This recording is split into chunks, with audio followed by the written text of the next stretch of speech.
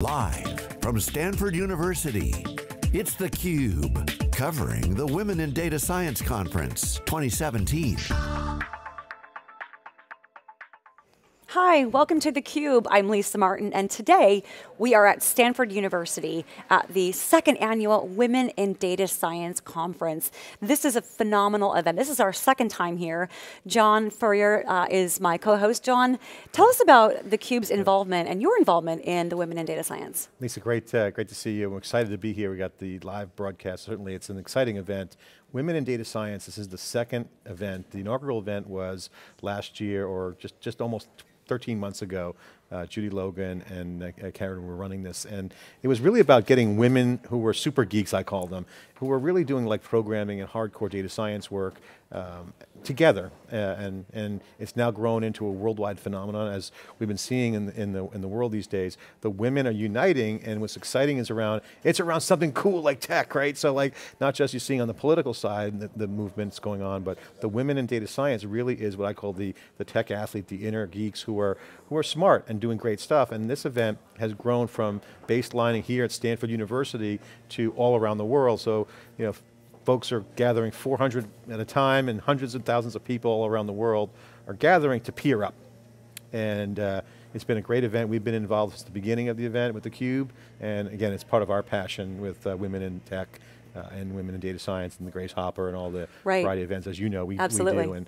And you know, surfacing new voices is really our core mission, and I think this is the kind of event that shows that these communities are surfacing up new voices to the world, not the same old, you know, trodden out people who are saying the same things over and over again. There's now this community involvement where real smart people are coming together because they're all connected. So there's a positive element around being connected, so I love it. Right, it's really at an inflection point. You mentioned attendees. Last year, a little over a year ago, was the first annual with about 400 attendees, and they live streamed this. This is being live streamed to over 75 locations across the country. In fact, this event's been sold out for weeks. One of the things that's really interesting, John, is in the second year, Diane Green, the SVP of Google Cloud, is the morning keynote. You were in her keynote. Talk to us about Diane Green, Google Cloud, and really some of the interesting advice that she has given the audience this morning. Yeah, it's super exciting to be, you know, also as reporting on the event. Diane Green was one of the marquee keynotes, and also she is on the board of directors of Alphabet, which is the Google now mega company.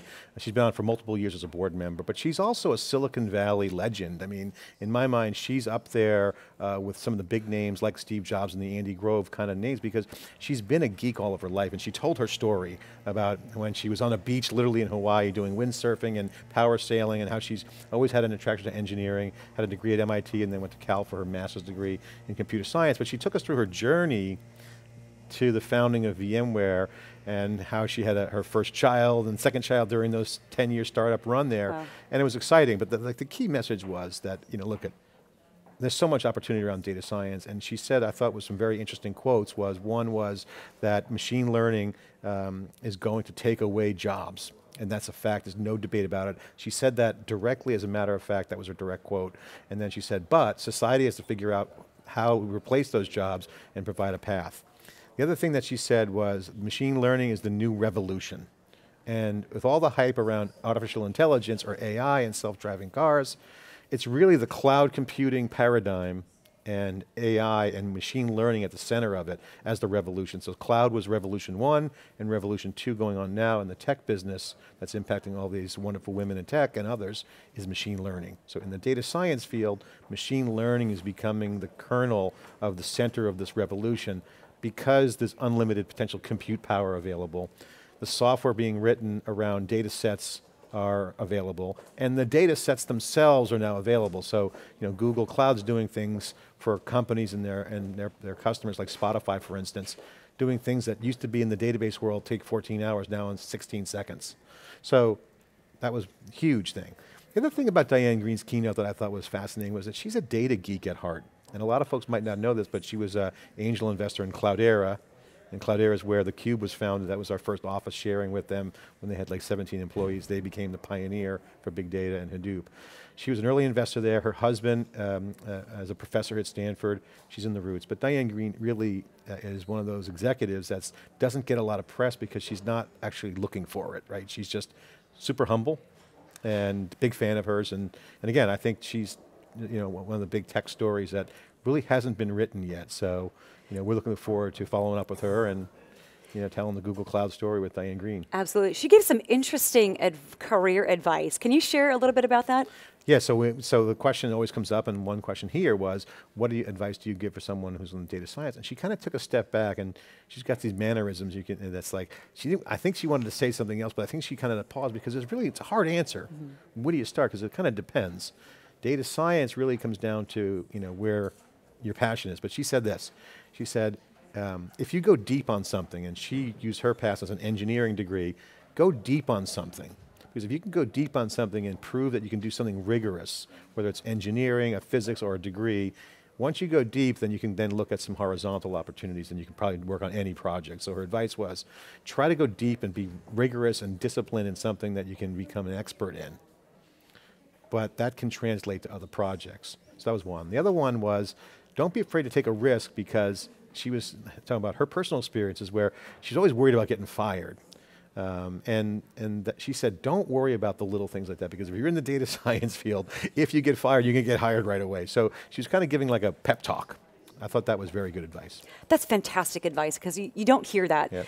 John and I were talking off camera. It's from the generations that we grew up in, obviously very different than the younger generation today, but that was not advice that you and I were probably ever given. It was, you get a job and you do that until you retire. So hearing somebody as successful, and a female as Diane Greene, saying, don't be afraid to get fired, is phenomenal advice, but it comes from experience. You talk about, as she did, the demand for data scientists is huge. In fact, there's predicted to be a shortage of talent in the next year. How do you see events like Women in Data Science helping to combat that and really inspire the next generation? I was just talking with Dave Vellante yesterday about this, and our team's working on this thing called theCUBE 365, which is trying to take the magic of taking the live broadcast like we are now and sharing information to making it a digital product. And this is important because the trend that's going on in this event here that we see as a success formula is that there's an origination of an event like at Stanford or wherever, and they create a community aspect to it. And what's going on is that this seems to be the new e-learning environment.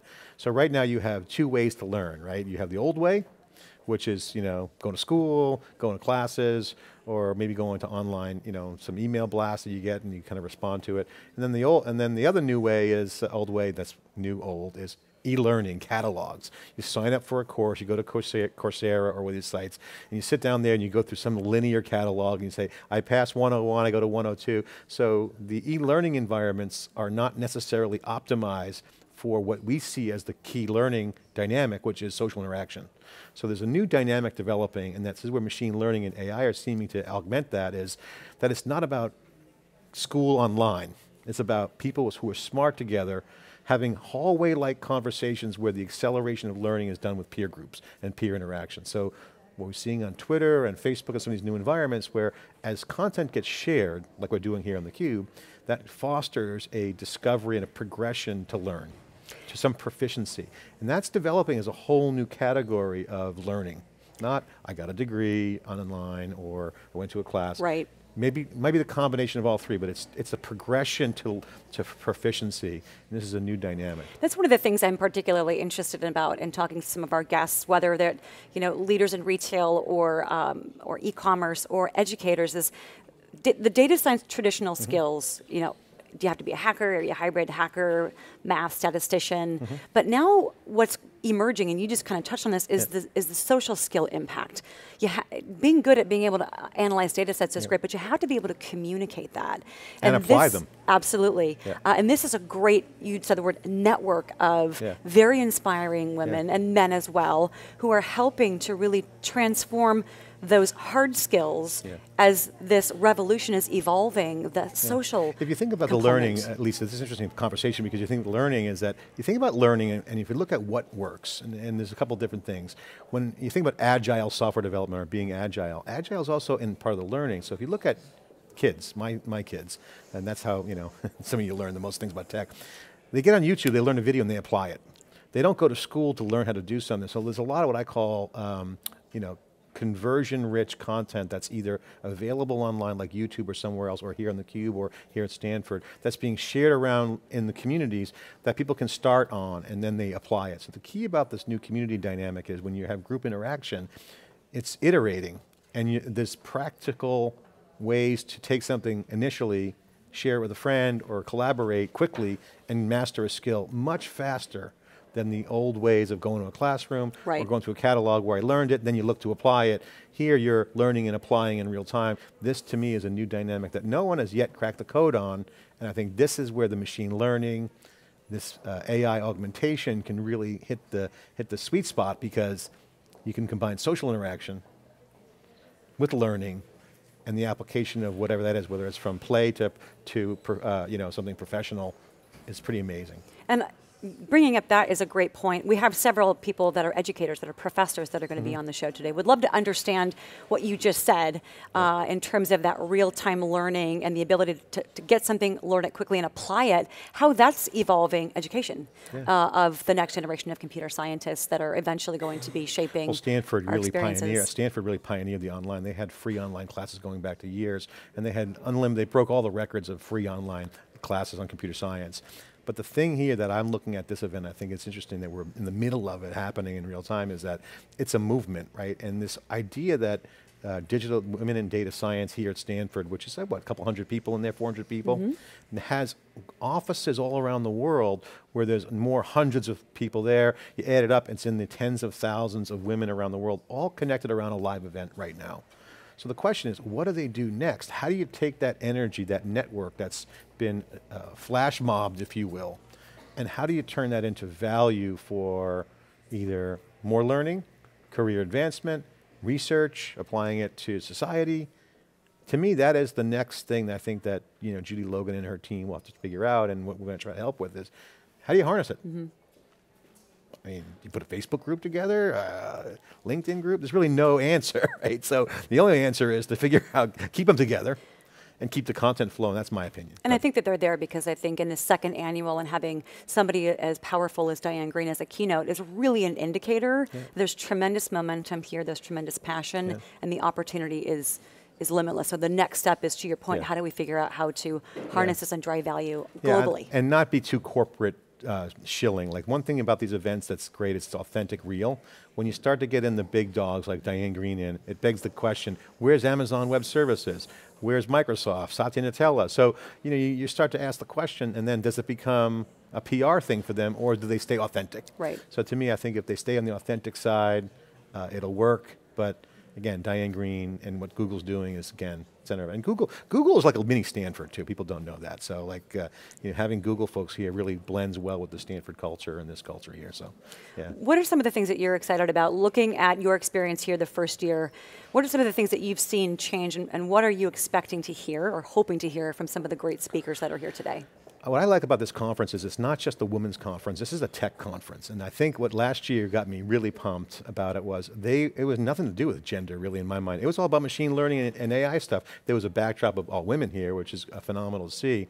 But it really is conversations around tech, and there was a kind of the impact of that content was there was a community fabric being developed.